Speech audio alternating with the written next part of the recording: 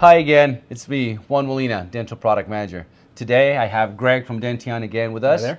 And we want to go through a basic procedure of maintaining your device, which is cleaning and maintaining your regulator.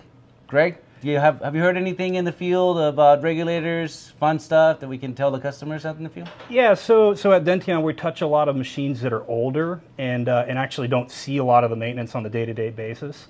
And one of the common things that comes in is, hey, my zirconia is kind of cakey. It's getting everywhere on the machine, and my spindles are failing prematurely. And a lot of times that comes back to having water in your compressed air. Now, aside from having your air compressor properly configured, the machines actually ship with a water separator.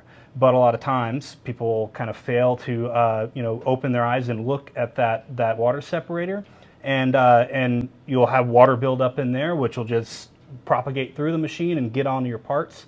So in this video, we're just going to go through real quick how to check that the regulator is properly adjusted as far as pressure, and then also how to service the regulator in case there's any moisture buildup inside. Let's focus our attention to the top right back corner of the machine.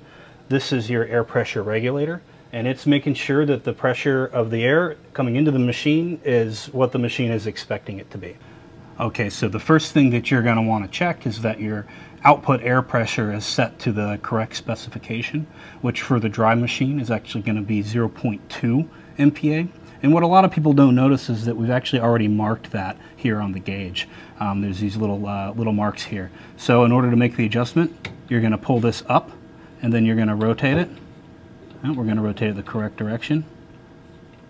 And once you're happy with the reading, lock it back down, and it'll stay in position. The anatomy of this air pressure regulator, you have your input and output and your gauge on the front, and then here on the bottom there's a bulb. Any moisture that's in the air pressure line is going to collect at the bottom of this bulb. Now this is something you want to pay attention to occasionally. Just get your eyes on it and look for any moisture in that bulb. If you see any moisture buildup, at the bottom there's a little bleeder valve, and with air pressure applied to it, you can hold a rag underneath and just pop this off and let it run out until any moisture that was in the bulb has come out into your rag. And again, this is a periodic thing. Maybe check it weekly, and make sure you don't have any moisture buildup. If you have excessive moisture buildup, then you're going to want to pay attention to your supply. You may be putting excessive amount of water into your air supply. Also, a component that you want to watch for is any kind of excess of oil, debris, right, that's going through the lines. Yeah, if you end up seeing a lot of oil in this, then that's actually a sign that your air compressor might be failing, because it's passing oil through where it shouldn't be passed through. Greg, thanks once again. Yeah. Great tip, we want to make sure that we always keep an eye on the machine, like I always mentioned. May sound like redundant, but it makes sense. Clean the machine, keep it going. That will keep the machine going.